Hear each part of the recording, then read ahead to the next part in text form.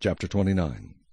Furthermore, King David said to all the assembly, My son Solomon, whom alone God has chosen, is young and inexperienced, and the work is great, because the temple is not for man, but for the Lord God. Now for the house of my God I have prepared with all my might gold for things to be made of gold, silver for things of silver, bronze for things of bronze, iron for things of iron, wood for things of wood, onyx stones, stones to be set, glistening stones of various colors, all kinds of precious stones, and marble slabs in abundance.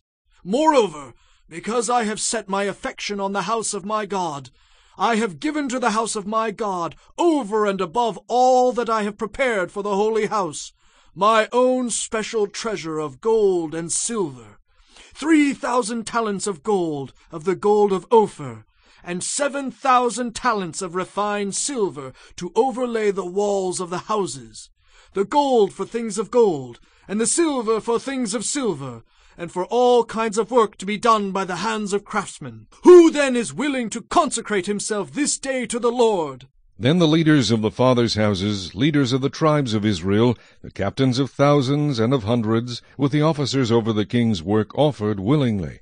They gave for the work of the house of God 5,000 talents, and 10,000 derricks of gold, 10,000 talents of silver, 18,000 talents of bronze, and 100,000 talents of iron. And whoever had precious stones gave them to the treasury of the house of the Lord, into the hand of Jehiel the Gershonite. Then the people rejoiced, for they had offered willingly, because with a loyal heart they had offered willingly to the Lord. And King David also rejoiced greatly. Therefore David blessed the Lord before all the assembly. And David said, Blessed are you, Lord God of Israel, our Father, for ever and ever. Yours, O Lord, is the greatness, the power and the glory, the victory and the majesty. For all that is in heaven and in earth is yours. Yours is the kingdom, O Lord, and you are exalted as head over all.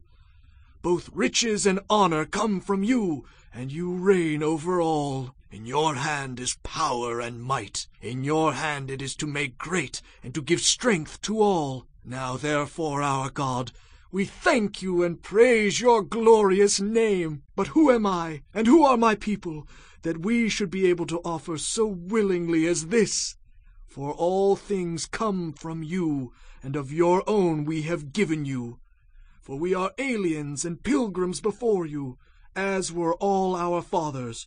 Our days on earth are as a shadow, and without hope. O Lord our God, all this abundance that we have prepared to build you a house for your holy name is from your hand, and is all your own. I know also, my God, that you test the heart, and have pleasure in uprightness. As for me, in the uprightness of my heart, I have willingly offered all these things. And now with joy I have seen your people, who are present here to offer willingly to you. O Lord God of Abraham, Isaac, and Israel, our fathers, keep this forever in the intent of the thoughts of the heart of your people, and fix their heart toward you. And give my son Solomon a loyal heart to keep your commandments and your testimonies and your statutes, to do all these things, and to build the temple for which I have made provision. Then David said to all the assembly, Now bless the Lord your God. So all the assembly blessed the Lord God of their fathers, and bowed their heads and prostrated themselves before the Lord and the king. And they made sacrifices to the Lord, and offered burnt offerings to the Lord on the next day, 1,000 bulls, 1,000 rams, 1,000 lambs, with their drink offerings and sacrifices in abundance for all Israel. So they ate and drank before the Lord with great gladness on that day. And they made Solomon the son of David king the second time, and anointed him before the Lord to be the leader, and Zadok to be priest. Then Solomon sat on the throne of the Lord as king instead of David his father, and prospered, and all Israel obeyed him.